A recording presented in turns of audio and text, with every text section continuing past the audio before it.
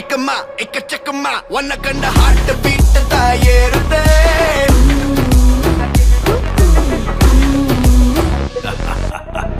ekama ekachakama wanna kanda heart beat tayerute taguma talli nilma narambulla goosebumps la koodute iva style la generation e regeneration anade even allu kanda karakoshame paladi biyeride superstar da hunter chudada. Hello, Magale. November 16th ആണ് നമ്മുടെ NMMS exam apply ചെയ്തവരെല്ലാം അതിന്റെ preparation already start ചെയ്തിട്ടുണ്ടായിരിക്കും. Mental ability test അഥവാ മാറ്റിൽ നിന്ന് 90 മാർക്കിനോളമാണ് മക്കൾക്ക് എക്സാമിന് പ്രതീക്ഷിക്കേണ്ടത്. അതിൽ തന്നെ ഒരു ഇമ്പോർട്ടന്റ് ആയിട്ടുള്ള ടോപ്പിക്കാണ് ക്ലാസിഫിക്കേഷൻ അഥവാ 4 ഫിഗർ തരും. അതിലെ ഒരാളെ പുറത്തേക്ക് എടുത്ത് കളയണം, ഒറ്റയാനെ കണ്ടെത്തുക.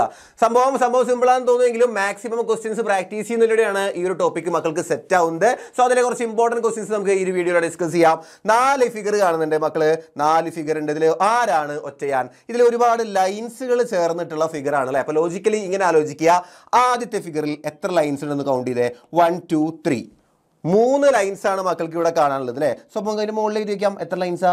3 ലൈൻസ്, 3 ലൈൻസ്. ഓക്കെ, രണ്ടാമത്തെ ഫിഗറിൽ കൗണ്ട് ചെയ്തേക്ക് 1 2 3 അവിടെയും 3 ലൈൻസ് തന്നെയാണ്. സോ അവിടെയും 3 ലൈൻസ്. മൂന്നാമത്തെ ഫിഗർ നിൽക്കട്ടെ അവിടെ. നാലാമത്തെ ഫിഗർ ഒന്ന് കൗണ്ട് ചെയ്ത് നോക്കി. അവിടെയും 1 2 3 3 ലൈൻസ് തന്നെയാണ് കാണാനായിട്ട് സാധിക്കുക. അപ്പോൾ മൂന്നാമനാണ് നമ്മുടെ വില്ലൻ. എന്തുകൊണ്ടാ? ഒന്ന് കൗണ്ട് ചെയ്ത് നോക്കി. അവിടുത്തെ number of lines 1 2 3 4 4 number of lines കാണാനായിട്ട് സാധിക്കും. സോ ഇവിടെ ഒറ്റയാനായിട്ട് നിൽക്കുന്നത് option C is the right answer for this given question. Okay, ഇതുപോലത്തെ ക്വസ്റ്റ്യൻസ് ആണ് നമുക്ക് ക്ലാസിഫിക്കേഷൻ ഉള്ള ടോപ്പിക്കിൽ പ്രതീക്ഷിക്കേണ്ടത്. വേഗം തന്നെ അടുത്തൊരു ക്വസ്റ്റ്യൻ നോക്കാം. ഒറ്റ നോഡലിൽ തന്നെ നമുക്ക് മനസ്സിലാവും. നോക്കിയേ, ഇവിടെ എ ബി ഡി എല്ലാം തന്നെ ഒരേ ടൈപ്പ് ഫിഗർ ആണ്. ഒന്ന് അങ്ങോട്ടും ഇങ്ങോട്ടും ചെരിച്ചു വെച്ചിട്ടേ ഉള്ളൂ. അങ്ങനെയും ചിന്തിക്കാം. അല്ലെങ്കിൽ ഇവിടെ ഉണ്ടാക്കുന്ന കോണ് 90 ഡിഗ്രിയേക്കാൾ വലുതല്ലേ, അങ്ങനെയും ചിന്തിക്കാം. ഇവിടെയും 90 ഡിഗ്രിയേക്കാൾ വലുതാണ്, ഇവിടെയും 90 ഡിഗ്രിയേക്കാൾ വലുതാണ്. പക്ഷേ ഇവിടെ ഇത് മാത്രമാണ് നമ്മുടെ അക്യൂട്ട് ആംഗിൾ. പഠിച്ചിട്ടുണ്ടായിരിക്കുന്നത് മക്കള്. അക്യൂട്ട് ആംഗിൾ ആയിട്ടുള്ളത് ഓപ്ഷൻ സി മാത്രമാണ്. സോ ഓപ്ഷൻ സി ആയിരിക്കും ഈ 4 ഫിഗറിൽ ഒറ്റയാൻ. അല്ലെങ്കിൽ ഇങ്ങനെ ആലോചിക്കാം. എന്താ? ഒരേ ടൈപ്പ് ഫിഗർ ആണ്. എയും ബിയും ഡിയും. സി മാത്രമാണ് പാവം ഒറ്റ എന്താ പറയുക വേറിട്ട് നിൽക്കുന്നത്. So option C is the right answer for this given question. Okay അല്ലേ, സെറ്റ് അല്ലേ? എങ്കിൽ അടുത്തൊരു ക്വസ്റ്റ്യൻ നോക്കാം. ചിത്രം കാണുമ്പോൾ എന്താ 4 ഒരേപോലത്തെ ഫിഗർ ഒന്നല്ല. പക്ഷെ എങ്ങനെ കണ്ടുപിടിക്കും ഇത്? ഇങ്ങനെ ആലോചിക്കുക. ഇവിടെ ഈ ഒരു ആദ്യത്തെ ഒരു സ്ക്വയറിനെ കുറെ ലൈൻസ് കുറെ പാർട്ട് ആക്കിയിട്ടുണ്ട്. നമ്പർ ഓഫ് പാർട്സ് ഒന്ന് കൗണ്ട് ചെയ്താലോ? ഒന്ന് കൗണ്ട് ചെയ്തേ. 1 2 3 4 5 6 ഇവിടെ ലൈൻസ് കൂട്ടിയിട്ട് ആ ഒരു സ്ക്വയറിനെ 6 ഡിഫറെന്റ് പാർട്സ് ആയിട്ട് ഡിവൈഡ് ചെയ്തിട്ടുണ്ട് അല്ലേ. സോ നമുക്ക് മുകളിൽ എഴുതി വെക്കാം. ഇത് 6 പാർട്സ് ആയിട്ട് കട്ട് ചെയ്തിട്ടുണ്ട്. ഓക്കെ, രണ്ടാമത്തെ ഫിഗറിലെ നമ്പർ ഓഫ് ആ ഒരു പാർട്സ് ഒന്ന് കൗണ്ട് ചെയ്ത് നോക്കി. 1 2 3 4 5 എത്ര പാർട്സാ? 5 പാർട്സ്. അപ്പോൾ ഇവിടെ നമുക്ക് 5 പാർട്ട് എഴുതി വയ്ക്കാം. 5 പാർട്സ്. മൂന്നാമത്തെ ഫിഗറിലും കൗണ്ട് ചെയ്യുക. പെട്ടെന്ന് കൗണ്ട് ചെയ്ത് നോക്കി. 1 2 3 4 5 അവിടെയും 5 പാർട്ട്. ഓക്കെ, അപ്പോൾ ഞാൻ പറയുന്നു ലാസ്റ്റ് ഫിഗറിലും 5 പാർട്ടിനായിരിക്കും. എന്നിട്ട് ഓപ്ഷൻ എ ആയിരിക്കും റൈറ്റ് ആൻസർ. നമുക്ക് കൗണ്ട് ചെയ്ത് നോക്കാം. കൗണ്ട് ചെയ്യുമ്പോൾ 1 2 3 4 5 അവിടെയും 5 ഡിഫറെൻറ്റ് പാർട്സ് ആയിട്ടാണ് ഡിവൈഡ് ചെയ്തിട്ടുള്ളത്. ലൈൻസുകൾ തമ്മിൽ ഡിവൈഡ് ചെയ്തിട്ടുള്ളത് ഡിഫറെൻറ്റ് പാർട്സുകളായിട്ടാണ്. സോ ഇവിടെ വേറിട്ട് നിൽക്കുന്ന ആരാ? ഓപ്ഷൻ എ ആണ്. ഓപ്ഷൻ എനെ 6 ഡിഫറെൻറ്റ് പാർട്സ് ആയിട്ട് ഡിവൈഡ് ചെയ്തിട്ടുണ്ട്. So therefore option A is the right answer. Okay, set അല്ലേ? അപ്പോൾ ഇതേ ഐഡിയയിൽ എല്ലാ മക്കളും എന്താ സെറ്റായിട്ട് ഒരേ മനസ്സോടുകൂടി ചിന്തിക്കുക. ഒരു ക്വസ്റ്റ്യൻ കൂടി നോക്കാം നമുക്ക്. എന്താ? ഇവിടെയും ഡിഫറെൻറ്റ് പാർട്സുകൾ കാണാനുണ്ട് അല്ലേ. സോ നമുക്ക് ഇത് നേരത്തെ യൂസ് ചെയ്ത അതേ ഐഡിയ അതേ ലോജിക്കാണ് നമുക്ക് ഇവിടെ അപ്ലൈ ചെയ്യാം. ജസ്റ്റ് ഒന്ന് കൗണ്ട് ചെയ്ത് നോക്കുക. എത്ര പാർട്സ് ഇവിടെ? 1 2 3 4 5 6 7 8 പാർട്സുകൾ തന്നെയാണ്. സോ മുകളിൽ എഴുതി വയ്ക്കുക. ഇവിടെ 8 പാർട്സ്.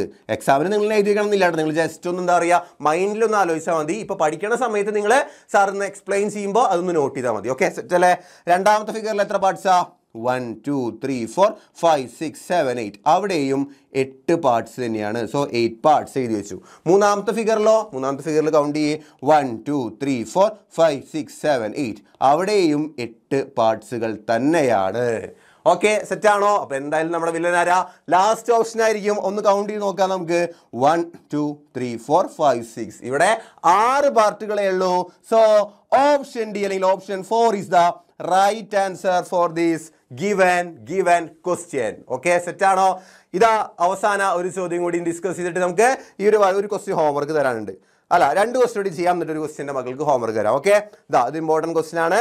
ഒന്ന് ശ്രദ്ധിച്ച് നോക്കിയേ, വീഡിയോ ഒന്ന് പോസ് ചെയ്തിട്ട് ഒറ്റയ്ക്ക് ആൻസർ ചെയ്യാൻ പറ്റുമോ നോക്കിയേ. പറ്റുന്നുണ്ടാവും, വളരെ സിമ്പിൾ ആണ്. നമ്മൾ ഓൾറെഡി ലൈവിൽ ഡിസ്കസ് ചെയ്തിരുന്നു.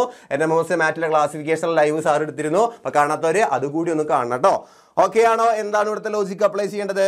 ഇവിടെ മക്കൾ ശ്രദ്ധിച്ച് നോക്കുമ്പോൾ ഒരു സ്ക്വയറിനുള്ളിൽ മറ്റൊരു സ്ക്വയർ കാണാം, ഇവിടെ ഒരു ട്രയാങ്കിളിനുള്ളിൽ മറ്റൊരു ട്രയാങ്കിൾ കാണാം, ഇവിടെ ഈ ഷേപ്പിൻ്റെ ഉള്ളിൽ അതേപോലെ തന്നെ ഇതേ ഷേപ്പ് തന്നെ കാണാം. പക്ഷേ ഓപ്ഷൻ സി അല്ലെങ്കിൽ മൂന്നാമത്തെ ഓപ്ഷൻ നോക്കിയേ, ഇവിടെ ട്രയാങ്കിളിനുള്ളിൽ കിടക്കുന്നത് ആരാണ്? കാണാൻ ചോദിക്കില്ലേ, അതാരാ? അതൊരു സ്ക്വയർ ആണ്. അങ്ങനെ വന്നാൽ പറ്റൂല. സോ വില്ലൻ ആരാണ്? Option C. ഇവിടെ ട്രയാങ്കിളിനുള്ളിൽ ട്രയാങ്കിൾ വരികയാണെങ്കിൽ പ്രശ്നം ഉണ്ടായിരുന്നില്ല. പക്ഷേ മൂന്നാമത്തേലെ വില്ലനായിട്ട് ആര് വന്നു? ട്രയാങ്കിളിനുള്ളിൽ ഒരു സ്ക്വയർ വന്നു. അത് നടക്കൂല, ആ പരിപാടി നടക്കൂല. ഓക്കെ, സെറ്റാണോ? അങ്ങനെയാണെങ്കിൽ കുറേ പേർക്ക് എന്താ കിളി പോകാൻ ചാൻസ് ഉള്ളൊരു ചോദ്യമാണ്. പക്ഷേ സിമ്പിൾ ലോജിക്കാണ്. മക്കൾ പോസ് ചെയ്തിട്ടൊന്ന് ആലോചിച്ച് നോക്ക്, ടൈം തരാം, ഒന്ന് ആലോചിച്ച് നോക്ക്. ഓക്കെ, കിട്ടുന്നുണ്ടാവില്ല, ചിലർക്ക് കിട്ടിയിട്ടുണ്ടായിരിക്കും. ഇവിടെ സാറ് പറയട്ടെ, നമുക്കിതിനെ ഈ ഏരോ തന്നെ വിളിക്കാം, മറ്റേനെ തീപ്പെട്ടിക്കുള്ളി എന്ന് വിളിക്കാം. തീപ്പെട്ടിക്കുള്ളി ഇങ്ങനത്തെ സാധനമല്ലേ, ഇത് തീപ്പെട്ടിക്കുള്ളി. ഇത് നമ്മുടെ മാച്ച് സ്റ്റിക്ക്, മറ്റേത് നമ്മുടെ ഏരോ. ജസ്റ്റ് നിങ്ങൾ മാച്ച് സ്റ്റിക്കും ഏരോയും ഒന്ന് കൗണ്ട് ചെയ്ത് നോക്കിയേ. ഫസ്റ്റ് ഫിഗറിൽ എത്ര മാച്ച് സ്റ്റിക്ക് കാണാൻ പറ്റും? നമുക്കിവിടെ എഴുതി നോക്കാം കേട്ടോ. ഫസ്റ്റത്തേൽ കൗണ്ട് ചെയ്തേ, 1 2 2 മാച്ച് സ്റ്റിക്സ് ഉണ്ട്. അപ്പോൾ 2 മാച്ച് സ്റ്റിക്ക് അല്ലെങ്കിൽ 2 സ്റ്റിക്ക് എന്ന് എഴുതാം കേട്ടോ, നീണ്ടു പോകണമെന്നില്ല. 2 സ്റ്റിക്ക്. എത്ര ഏരോസ് ഉണ്ട്? അത് 1 2 3 3 ഏരോസ് ഉണ്ട്. 3 ഏരോ.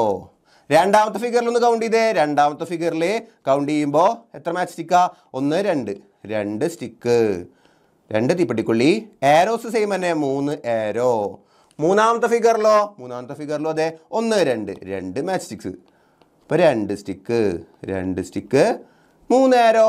സിമ്പിളാണ്, ലോജിക്ക് സിമ്പിളാണ്. പക്ഷേ നാലാമത്തെ ഫിഗറിൽ എൻ്റെ മക്കൾ ഇപ്പോൾ തന്നെ ആൻസർ കണ്ടെത്തിയിട്ടുണ്ടായിരിക്കും. എത്ര സ്റ്റിക്കാണ് കാണുന്നത്? 1 2 3. ഇവിടെ പാവം 3 സ്റ്റിക്ക് ഉണ്ട്. പാവം സ്റ്റിക്കൊന്നുമല്ല, 3 സ്റ്റിക്കും 2 ഏരോയുമാണ്. അപ്പോൾ ഒരുപോലെ ആവണമെങ്കിൽ എത്രയാണ് വേണ്ടത്? ബാക്കിയുള്ള 3 ഫിഗറിലും, ഫസ്റ്റത്തേലും സെക്കൻഡ് ഫിഗറിലും തേർഡ് ഫിഗറിലും ഒക്കെ 2 സ്റ്റിക്കും 3 ഏരോയുമായിരുന്നു. പക്ഷേ നാലാമത്തെ ഫിഗറിൽ 3 സ്റ്റിക്കും 2 ഏരോയുമാണ് വന്നിട്ടുള്ളത്. വേറെ കാർഡ് കയറി ചിന്തിക്കുന്നു വേണ്ട, simple ലോജിക്കാണ്. Therefore option D is the right answer for this given question. മക്കൾക്ക് കമന്റ് ബോക്സിൽ പറയാനായിട്ട് ഒരു ക്വസ്റ്റ്യൻ ഉണ്ട്. 4 ഫിഗർ, ഇതിൽ ആരാണ് ഒറ്റയാനെന്ന് എല്ലാവരും ഡിസ്കസ് ചെയ്തിട്ട് ചാറ്റ് ബോക്സിൽ പറയാം. ഒപ്പം തന്നെ നമ്മുടെ വീഡിയോയുടെ ഫീഡ്ബാക്കും കൂടി തരണം. ഇതുപോലെ NMMSലെ കിടിലൻ ലൈവ് വീഡിയോസ് ഒക്കെ ആയിട്ട് നമുക്ക് ബാച്ച് തുടങ്ങിയിട്ടുണ്ട്. നമ്മൾ എക്സാമിനർ ഫാമിലി NMMSനായിട്ട് തുടങ്ങിയിട്ടുള്ള ബാച്ചിൻ്റെ പേരാണ് ഫൈറ്റർ ബാച്ച്. അപ്പോൾ ഒരുപാട് പേര് വിചാരിക്കും എന്താ ഒരുപാട് ഫീസൊക്കെ ഉണ്ടാവുമെന്ന്. പക്ഷേ ഫീസിലെ മക്കളെ കംപ്ലീറ്റ്ലി ഫ്രീ ആണ്. എന്താ ചെയ്യേണ്ടത്? ബാച്ചിലേക്ക് ജോയിൻ ചെയ്യാൻ നമ്മുടെ ഡിസ്ക്രിപ്ഷൻ ബോക്സിലെ ആ ഒരു ലിങ്കിൽ ക്ലിക്ക് ചെയ്ത് കഴിഞ്ഞാൽ നമ്മുടെ വാട്സ്ആപ്പ് കമ്മ്യൂണിറ്റിയിൽ ജോയിൻ ആവാം. അവിടെയാണ് നിങ്ങൾക്ക് ബാക്കിയുള്ള അപ്ഡേറ്റ്സും കാര്യങ്ങളൊക്കെ കിട്ടുക. അല്ലെങ്കിൽ ഈ കാണുന്ന QR കോഡ് ഒന്ന് സ്കാൻ ചെയ്താൽ മതി. സാർ ഒന്ന് നീങ്ങിക്കാം, അപ്പോഴും ലിങ്ക് കിട്ടുന്നതായിരിക്കും. ഓക്കെ, അപ്പോൾ മക്കൾക്ക് എല്ലാവർക്കും വീഡിയോ ഇഷ്ടപ്പെട്ടു എന്ന് വിശ്വസിച്ചുകൊണ്ട് നമുക്ക് അടുത്തൊരു വീഡിയോ ആയിട്ട് വീണ്ടും കാണാം. എന്താ പറയുക, നമ്മുടെ ഹോംവർക്ക് ക്വസ്റ്റ്യൻ കമൻറ്റ് ഇടാൻ മറക്കരുത്. Thank you all. Thank you.